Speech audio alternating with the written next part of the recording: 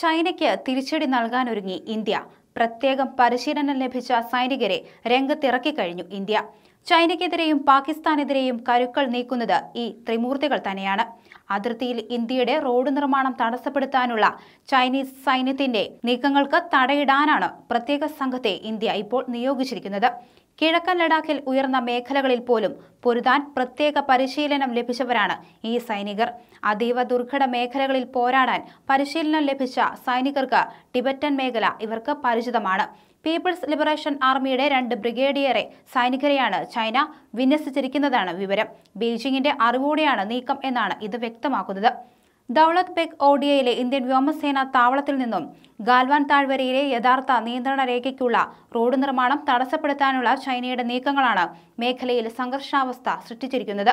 2017 73 ദിവസം നീണ്ടുനിന്ന ദോക്ല പ്രതിസന്ധി പരിഹരിക്കാൻ മുന്നിട്ടിറങ്ങിയ പ്രധാനമന്ത്രി നരേന്ദ്രമോദിയുടെ മൂവർ സംഘം തന്നെയാണ് ഇക്കുറിയും കളത്തിൽ. ദേശീയ സുരക്ഷാ ഉപദേഷ്ടാവ് അജിത് ഡോവൽ, വിദേശകാര്യമന്ത്രി S Jaishankar, chief of defence staff general Bipin Rawat എന്നിവരാണിവർ. 2017 general Rawat കരസേനാ മേധാവിയും ജയശങ്കർ വിദേശകാര്യ സെക്രട്ടറിയുമായിരുന്നു. ഏത് സാഹചര്യവും നേരിടാൻ തയ്യാറായിരിക്കാനാണ് മൂവർ സംഘത്തിന് ലഭിച്ചിരിക്കുന്ന നിർദ്ദേശം. ഇന്ന് തീവ്രവാദികളുടെയും രാജ്യദ്രോഹികളുടെയും ഉറക്കം കെടുത്തിക്കൊണ്ടിരിക്കുന്ന പേരാണ് അജിത് ഡോവൽ.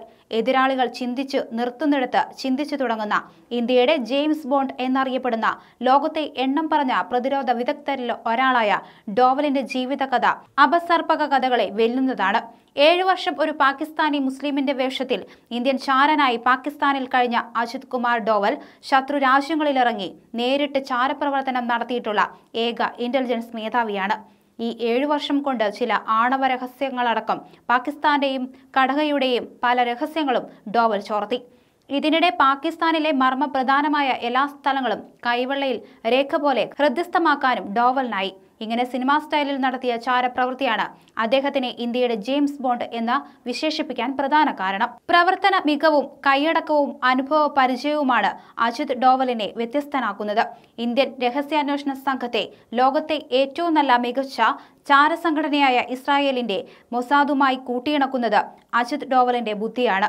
എസ് ജയശങ്കർ പ്രധാനമന്ത്രി നരേന്ദ്രമോദിയുടെ വിശ്വസ്തരിൽ ഒരാളാണ്. തീവ്രവാദത്തിനെതിരെയുള്ള ഇന്ത്യയുടെ യുദ്ധം അവസാനിക്കാൻ പോകുന്നില്ലെന്ന് സംയുക്ത സേനാ മേധാവി ബിപിൻ റാവത്ത് പറഞ്ഞിരുന്നു. ഭീകരവാദത്തിനെതിരായ പോരാട്ടം തുടർന്നുകൊണ്ടിരിക്കും. അതിന്റെ വേരുകൾ അറുത്തു മാറ്റുന്നതുവരെ യുദ്ധം തുടരുമെന്നും ജനറൽ ബിപിൻ റാവത്ത് പറഞ്ഞു. തീവ്രവാദ സംഘടനകൾ പിന്തുണ നൽകുന്ന പാകിസ്ഥാനെ അന്താരാഷ്ട്ര തലത്തിൽ ഒറ്റപ്പെടുത്തണമെന്നും ജനറൽ റാവത്ത് ആവശ്യപ്പെട്ടു. വേൾഡ് ട്രേഡ് സെന്റർ ആക്രമണത്തിനു ശേഷം തീവ്രവാദത്തിനെതിരെ അമേരിക്ക സ്വീകരിച്ച മാർഗം പിന്തുടരണം. ആഗോളതല പോരാട്ടം തീവ്രവാദത്തിന് അന്ത്യം കുറിക്കും. അതിനായി തീവ്രവാദ സംഘടനകളെയും അവർക്ക് സഹായം നൽകുന്നവരെയും ഒറ്റപ്പെടുത്തണമെന്നും റാവത്ത് പറഞ്ഞു. ദോക്ലയിൽ സ്വീകരിച്ച വിട്ടുവീഴ്ചയില്ലാത്ത നിലപാട് തന്നെയാകും ഇക്കുറിയും സ്വീകരിക്കുകയെന്നാണ് യോഗത്തിനു ശേഷമുള്ള സൂചന. അതേസമയം LACയിലെ പ്രശ്നങ്ങൾ പരസ്പര ബഹുമാനത്തോടെ ചർച്ചയിലൂടെ പരിഹരിക്കാനാണ് ഇന്ത്യ ആഗ്രഹിക്കുന്നതെന്ന് ഇവർ പറഞ്ഞു.